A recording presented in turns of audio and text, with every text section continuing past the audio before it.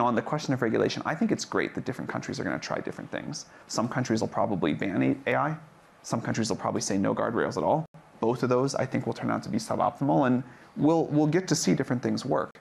But as these systems become more powerful, as they become more deeply integrated into the economy, as they become something we all use to do our work, and then as things beyond that happen, as they become capable of discovering new scientific knowledge for humanity, even as they become capable of doing AI research at some point, the world is going to change more slowly and then more quickly than we might imagine, but the world is going to change. This is, a thing I always say to people is no one knows what happens next, and I really believe that, and I think keeping the humility about that is really important. You can see a few steps in front of you, but not too many.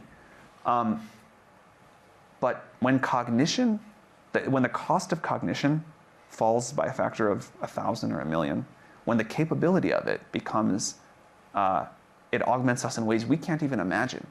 Like one example I try to give to people is, what if everybody in the world had a really competent company of 10,000 great virtual employees, experts in every area?